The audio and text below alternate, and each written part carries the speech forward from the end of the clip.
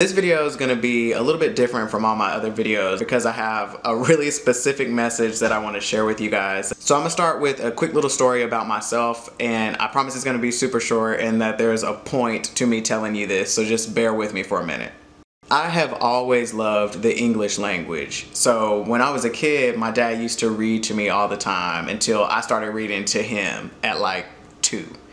I mean, at the time I wasn't actually reading because I had just memorized the books that he would read. I had memorized where the page flips were and I was reading the book back to him. So all throughout high school I was in AP English classes, and then I ended up going to college where I focused on English and had a specialization in technical and business writing. So I've now been writing and editing professionally for like almost 10 years. Okay, so here is the point of me telling you all that. Even with all that experience I have with the English language, I probably still only know about 40,000 words in English. And the average fluent English speaker knows between 20 and 30,000 words. So now, do you know how many words there are in the English language? An estimated 1,022,000. That means most of us only know between 2 and 4% of the English language as native speakers. As much as I love the English language, I have zero intention of trying to even learn 10% of the English language, and I'm sure most of y'all feel the same way. So why then do we have this crazy expectation that we have to know 100% of a language before we can call ourselves fluent?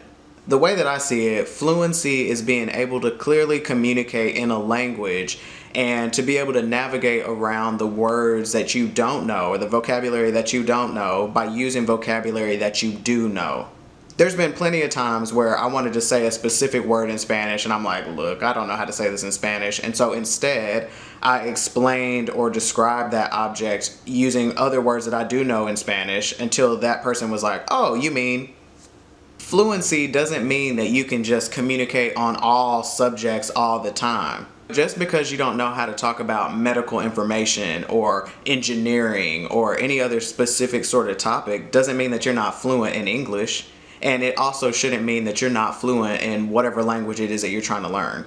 To gain true fluency in any language, focus on learning the things that you use regularly in your native language, because those are going to be the exact same things that you're going to continue to use in your target language.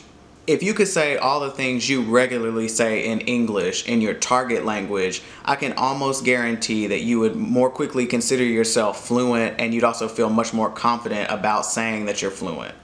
But instead, we make it way harder on ourselves, and so do a lot of the lessons out there. Like, bruh, why is the first thing you're teaching me about the airport?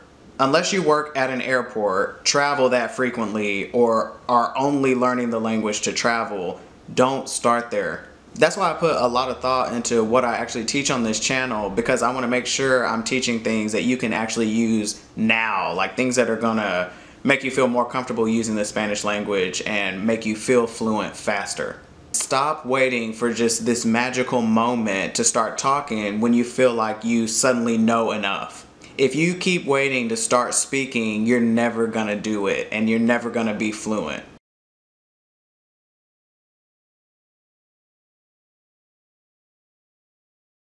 Even if you only know a couple of words and phrases, use the hell out of those. Gracias por estar aquí. Por favor, like, subscribe, and stay tuned. Hasta la próxima.